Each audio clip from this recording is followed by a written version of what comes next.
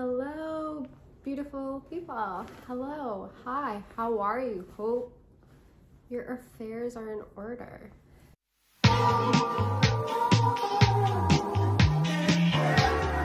So, based off of the title, you know what time it is. It's time for a TBR. This one's a little different. It's the final TBR of 2021. Admittedly, I haven't been on BookTube for that long.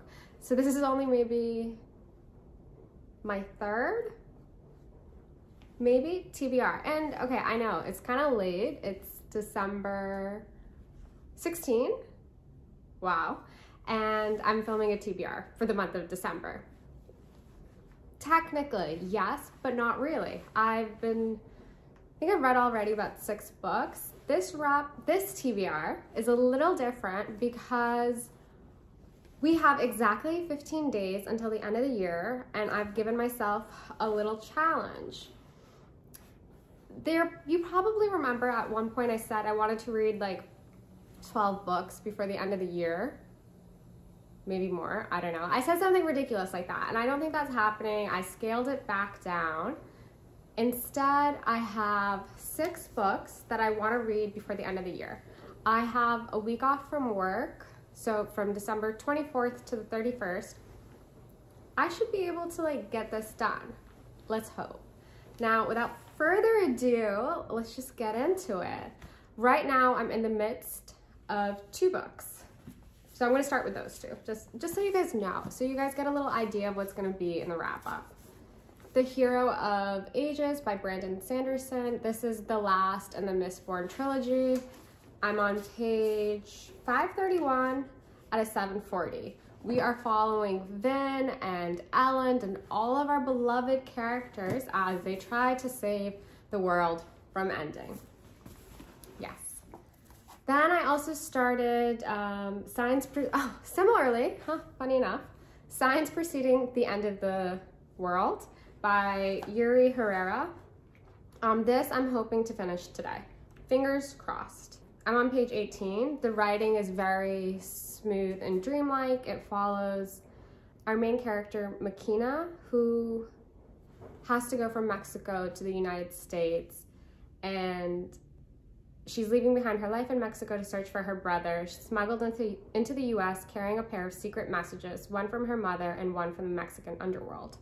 So I'm enjoying it so far. It does ever so slightly remind me of, I think, Pedro, which I mentioned in my favorite books of all time video, in the sense that we have a main character who's on a journey, and along the way it just feels very dreamlike. That's the vibe I'm getting. It's only the beginning though, I know. Alrighty. Then we have 6 books. 6 of them. 6 amazing books. Here we have The Aunt Who Wouldn't Die, and this follows the story. I basically picked this up because I liked the cover.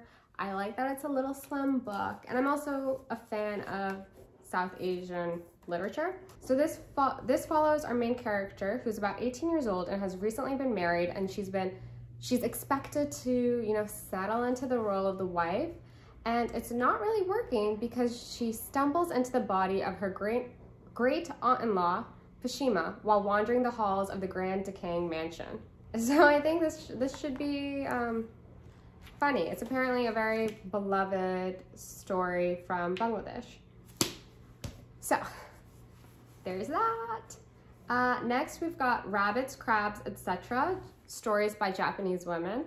I don't know if you guys have picked up on this, but I'm a big fan of Japanese literature, and I've been on a big short story kick, just trying to learn as much as I can. I find that the short stories, they all have a very absurd the ones that I've read all have a touch of the absurd in them. So I'm wondering if these will hold true. They are, I think, much older than most of the short stories that I typically read. It's translated by Phyllis Birnbaum, who I was Googling recently. She lives in the Boston area, so one of my own. So the preface says, this collection must begin by remembering that the first eminent prose writers in Japanese were women.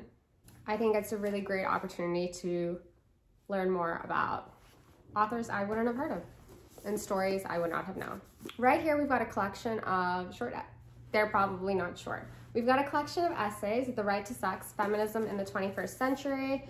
I know a few people have read this. The font size is looking a little daunting. So I might not be able to finish this, but hopefully, like, there's a lot of notes at the end and acknowledgements and whatever. So it's only about 179 pages, so hopefully I get through it. But I think it should be an interesting read just to, you know, delve more so into the language and surrounding sex, especially in the wake of having read like My Body by Amrata and then Mona and a few of the other things that I've read this year. I feel like this will be a great way to culminate some of those thoughts and things. Next, we've got The Setting Sun, another Japanese lit. This is a favorite of many I've heard. On the back, we've got this powerful and tragic novel vividly paints life in a nation in social and moral crisis.